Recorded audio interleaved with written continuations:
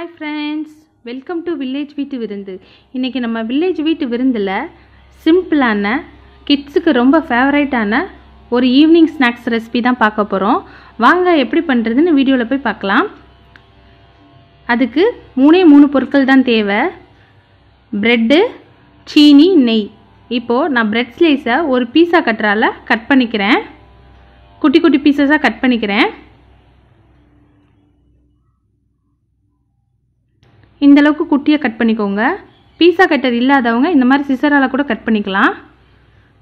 இப்போ லாக்டவுன் பீரியட்ல நம்மளால வெளியில போய் ஸ்நாக்ஸ் எதுவும் வாங்க முடியாது, நிறைய பொருளும் கிடைக்காது. ஸோ வீட்டில் இருக்கிற பிரெட்டை வச்சு சிம்பிளான ஒரு ரெசிபி தான் இப்போ நான் பண்ண போகிறேன். இது கிட்ஸுக்கு ரொம்ப பிடிக்கும். ஈவினிங் டைம் செஞ்சு கொடுத்தீங்கன்னா ரொம்ப விரும்பி சாப்பிடுவாங்க. செய்கிறது ரொம்ப ஈஸியான விஷயமும் கூட. இந்த மாதிரி நீங்கள் ஒரு தடவை வீட்டில் ட்ரை பண்ணி பாருங்கள். இப்போது எல்லா ப்ரெட்டையும் நான் கட் பண்ணிட்டேன். நான் ஒரு 8 ஸ்லைஸ் பிரெட் அளவுக்கு எடுத்திருந்தேன். பாருங்கள், இந்த அளவு கட் பண்ணி எடுத்துக்கிட்டாச்சு. இப்போது ஒரு பேனில் நான் ஒரு 1/4 கப் அளவு நெய் சேர்த்துருக்கேன். நெய் கொஞ்சம் சூடாகட்டும்.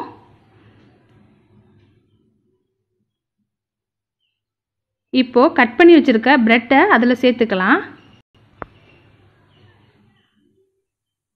பிரெட் வந்து கொஞ்சம் லைட் கலரில் கோல்டன் கலர் ஆகிற வரைக்கும் நம்ம ஃப்ரை பண்ணணும்.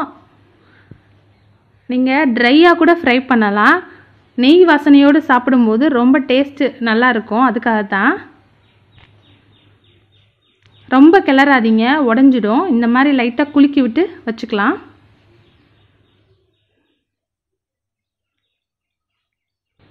ஒரு 5 மினிட்ஸ் வந்து சிம்மில் வச்சு மிதமான சூட்டில் வறுத்து எடுத்துக்கலாம். இப்போ ரெடி ஆயிடுச்சு.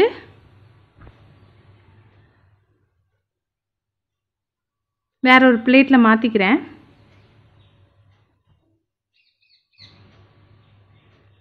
இப்போது இதுக்கு நான் ஒரு 1/2 கப் அளவு சர்க்கரை எடுத்திருந்தேன். அதை வந்து தண்ணி சேர்க்காமல் அந்த ஹீட்டான பேன்லேயே சேர்த்துக்கலாம்.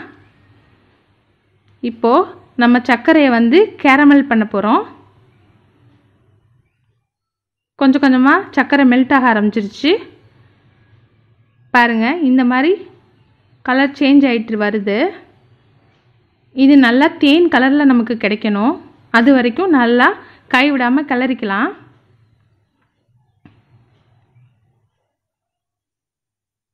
பாருங்கள், நல்லா தேன் மாதிரி வந்துருச்சு.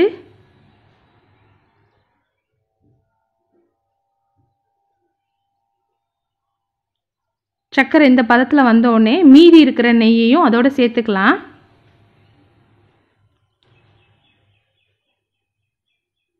சேர்த்துட்டு நல்லா கலந்து கொடுத்துக்கலாம். நான் வந்து ஃப்ளேவருக்காக ஒரு 1/4 ஸ்பூன் அளவுக்கு ஏலக்காய் தூள் சேர்த்துருக்கேன். ஏலக்காய் தூள் வாசனை பிடிக்காதவங்க சேர்த்துக்க தேவையில்லை, ஸ்கிப் பண்ணிக்கோங்க. இப்போ நல்லா மிக்ஸ் ஆயிடுச்சு. இப்போது பொரிச்சு வச்சுருக்கிற பிரெட் எடுத்து அதில் சேர்த்துக்கலாம். இந்த கேரமல் சாஸோட பிரெட்டு நல்லா கோட் ஆகிற அளவுக்கு நம்ம இதை இப்போது மிக்ஸ் பண்ணணும். எல்லா பிரெட்டையும் முதல் சேர்த்துக்கலாம்.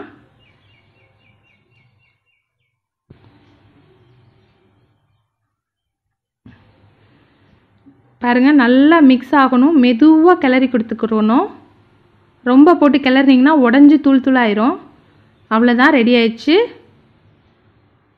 உடனே வேற ஒரு பிளேட்டில் மாற்றிக்கோங்க. ஸ்டிக்கி ஆயிரும். இப்போது கொஞ்சம் ஆறினோடனே தனித்தனியாக பிரித்து விட்டுக்கலாம். ரொம்ப ஆற விட்டுறாதீங்க, கொஞ்சம் ஆறினோடனே பிரித்து விட்ருங்க தனித்தனியாக. பாருங்கள், நம்மளோட யம்மியான கேரமல் பிரெட் பைட் ரெடி ஆயிடுச்சு. ஈவினிங் ஸ்நாக்கு குழந்தைங்க ரொம்ப விரும்பி சாப்பிடுவாங்க. இந்த மாதிரி செஞ்சீங்கன்னா எவ்வளோ டேஸ்ட்டாக எம்மியாக இருக்குன்னு பாருங்கள். பாருங்கள், என்னோட குட்டி பையன் எவ்வளோ லைக் பண்ணி சாப்பிட்டுட்டு இருக்கான்னு. இதே மாதிரி நீங்களும் செஞ்சு பாருங்கள். உங்கள் வீட்டு குட்டீஸ் ரொம்ப லைக் பண்ணி சாப்பிடுவாங்க. பிடிச்சிருந்தா லைக் பண்ணுங்கள், ஷேர் பண்ணுங்கள், சப்ஸ்கிரைப் பண்ணுங்கள்.